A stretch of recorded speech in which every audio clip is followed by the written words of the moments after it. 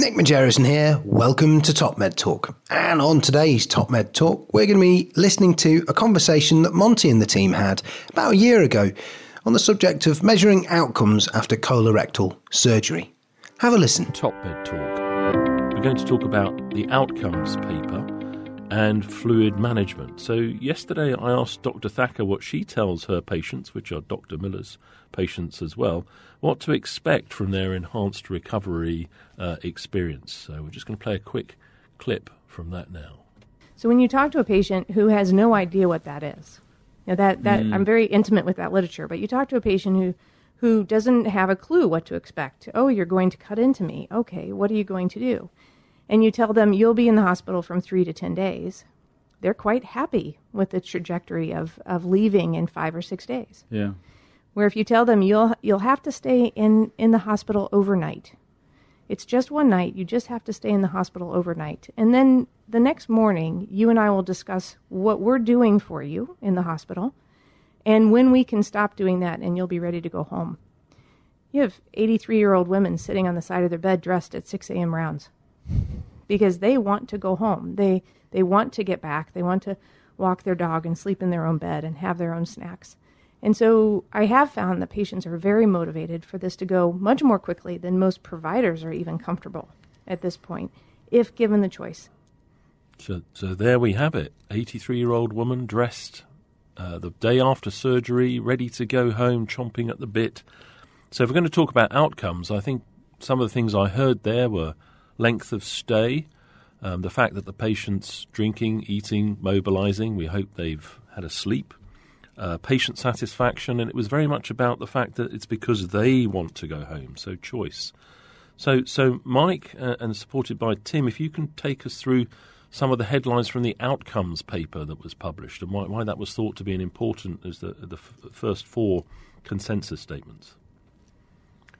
So I think that the key element that the outcomes paper offers is a framework for how we might collect data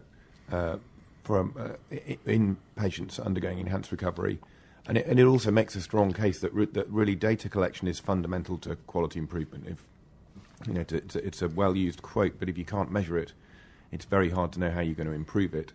And we offered a 3-tiered approach, depending on resource availability and engagement, but a core data set that ought to be possible to collect in almost any institution.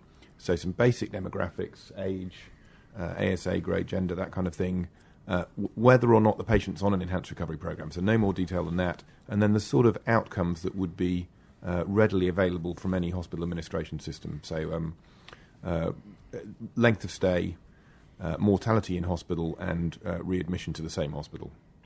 And then if you wanted to go further than that, there's a quality improvement data set, which encompasses a little bit more detail on the demographics. Importantly, adherence to the different elements of enhanced recovery, so you can start to get some granularity on how well you're performing in terms of delivering an enhanced recovery package, and then a slightly more detailed outcome set, critically including this idea of DREAM, so the drinking, eating, mobilising outcome, so how rapidly patients are getting to that within your hospital.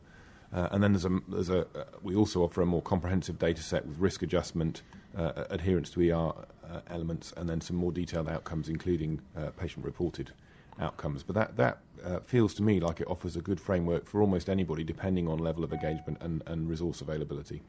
So if I could jump in, Mike. So I think what I'm hearing, there's a key metric. If you ask anybody what are your outcomes in your institution, they should have immediately available their average length of stay and their readmission rates. So, because I notice there's a tendency for people to say, I'm sure everyone's out of hospital in our institution in 4 days or whatever it is. But we need to have the truth and the mean, not the median. So the average that includes the outliers. Is that a fair comment? No, that's absolutely right. I mean, we all are aware of everybody's sure that their length of stay is short and their mortality is 0 and there are no complications. It's only when you start to measure these things that you're really able to reflect on how well you're actually doing in terms of delivery of care and enhanced recovery in particular. So Tim, Monty, go on, Tim.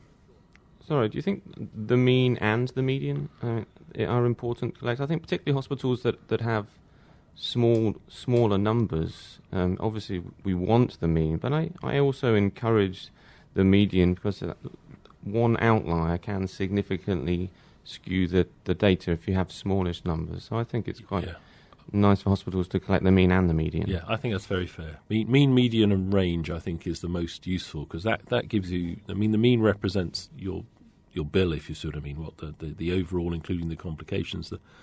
The median deals with that how good can we do question, and then the range lets you have an eyeball as if there's one extreme outlier that's wrecking it, which is going to happen to all of us. So what's happened to your... you're pioneers of enhanced recovery in the USA in the latest wave of it, Tim. I think it's fair to say that 2 decades ago there were other small numbers of units that started this as a very early wave. But of the latest enhanced recovery wave, you've been pioneers. What's happened to your length of stays in colorectal, for example, with Dr. Thacker since you started?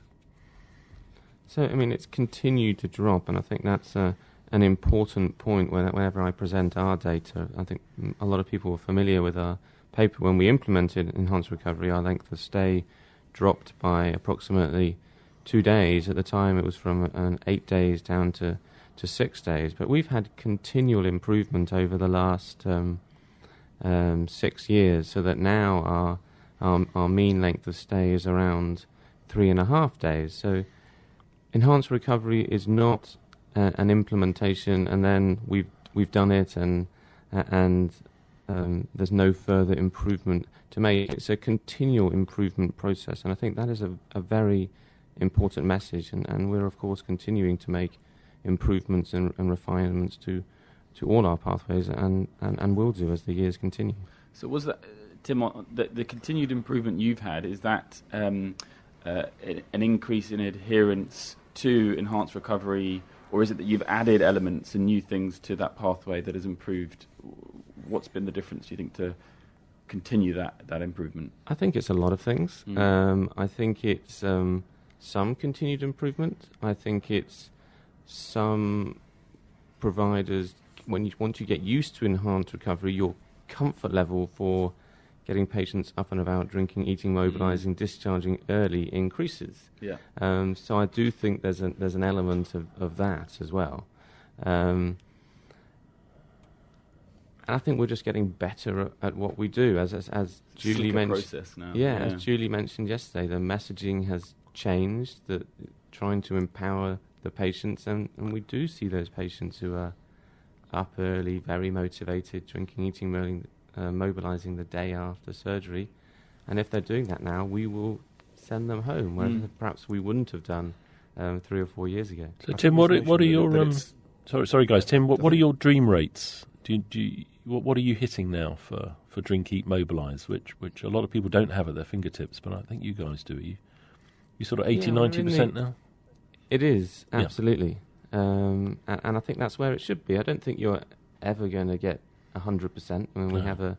at what stage is that? Are the patients hitting that dream? So it's drinking on the day of surgery and eating and mobilising on post-op day 1. Wow, that's amazing. Oh, brilliant. Sorry, Mike, I think I cut you off. Did you have something there? Yeah, no, I was just going to say this notion that it's not a fire and forget thing with enhanced recovery. And our experience in the United Kingdom where... we had this national implementation which you were involved in leading, and then in a number of hospitals the enhanced recovery coordinators, because it was supposedly all working, were moved back to their original jobs, and we started to see a increase in length of stay. I think it's a continuous process, and the data's important in continuing to drive that. And I think this measurement paper is going to be very important, because I think there is a lot of confusion about what to measure when you implement enhanced recovery. And I think the most important thing is going to be the simple measurements, measuring dreams, because a lot of people have a tendency to make things overcomplicated and to think that if we're going to implement, we have to measure everything. They try and measure everything and then they fail. And I think that the message that simplicity is key and that you can just have some key outcome measures of success, I think is going to be a very important message from this paper. Top Med Talk. And don't forget you can meet the Top Med Talk team. All you need to do is turn up to one of the conferences that we cover. Find out about those on edpom.org/meetings. That's edpom.org/meetings. Our next big event is between the 28th and the 30th of September in Chicago. That's EdPom USA, the Chicago Masters Course, Perioperative Care Practicum. Between the 28th and the 30th of September. edpom.org for more details. That's edpom.org.